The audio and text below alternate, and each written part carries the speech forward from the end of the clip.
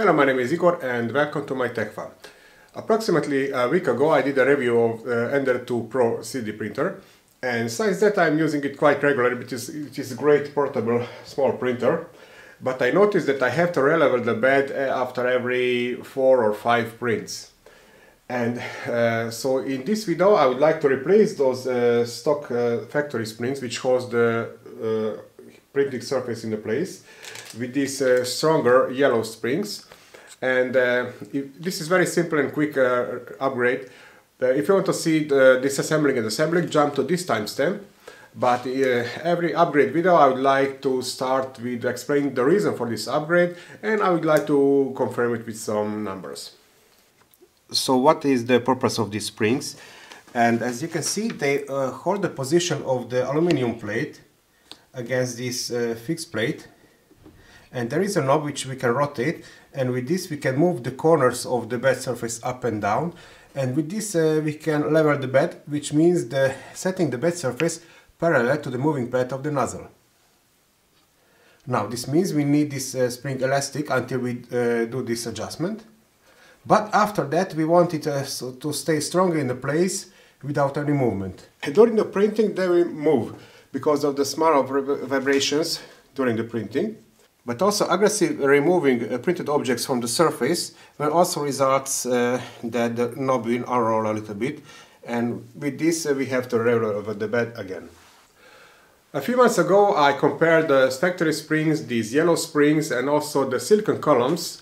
I measured the compression force in function of the deformation, and the conclusion was that the yellow springs and silicon columns are much stronger. The silicon columns are recommended to the BL Touch, but I got some comments that okay, I measured the compression in function of the deformation, but here we actually need to know what is the unrolling torque which holds into place the knob.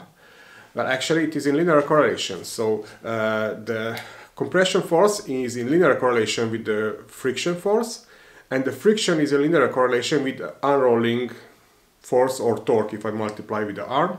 But never mind, in this video I want to measure directly the unrolling force with this knob which I printed on Ender-2 Pro, and I want to measure directly the unrolling force. So we will skip the middleman in this video, and I will measure it with the factory springs and also with the yellow springs, which I know they are much stronger, but we will see how much stronger they are.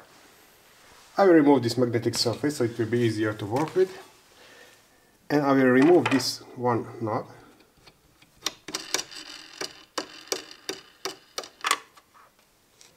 And I will replace it with this printed one.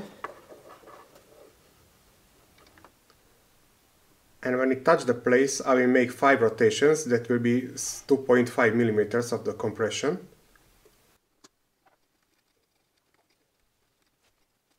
Okay, that was 5 rotations, 3.5 millimeters for compression, and now let's measure the unrolling torque.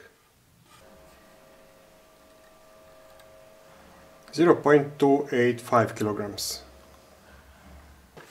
And this is now measured with the yellow springs after the installation. So now it touched the plate, and now I will do 5 rotations.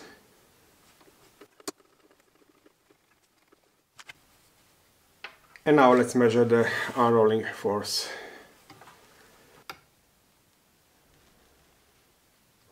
0.415 was the peak. In the first step, move the Z-axis higher. It will be easier to operate below it. Then you can turn off the printer and remove the power cable. Then remove all 4 knobs.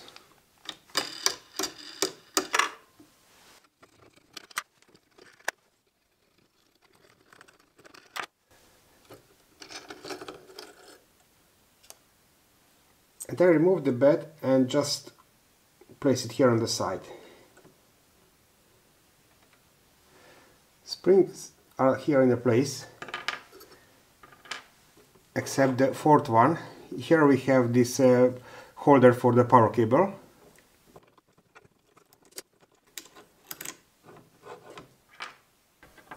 And here they are side by side. You can see they are the same length, but when I compress it with my hand I can feel that the yellow is much stronger.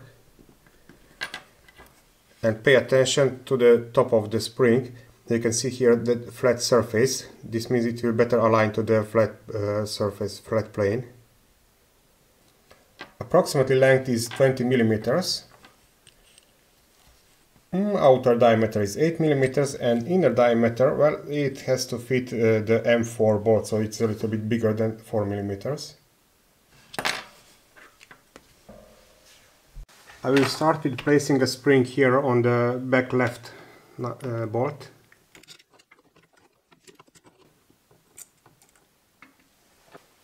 But then it's a little bit harder to do it in front of camera. I hope I will not cover anything. I will place one spring here on left bolt. And where they are almost in the holes, then I will place the other two springs.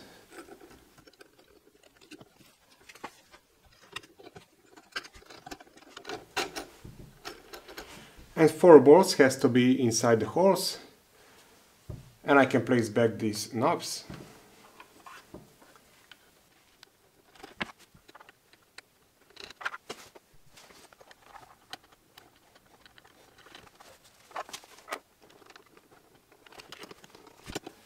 Now I will compress them approximately to the half length, and then I will start with the bed leveling process, and actually I am done.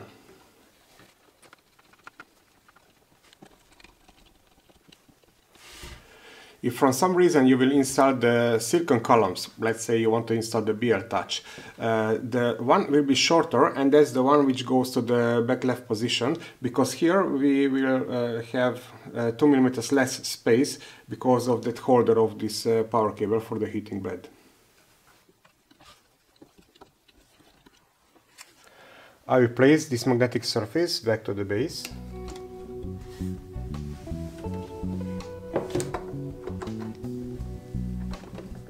Turn on the power and start with the bed leveling.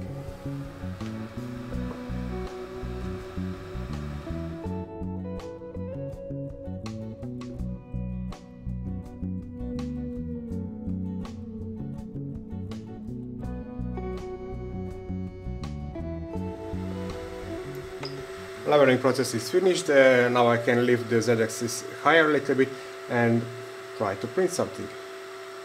And now the conclusions, definitely I know that already that these yellow springs are much stronger compared to the factory versions.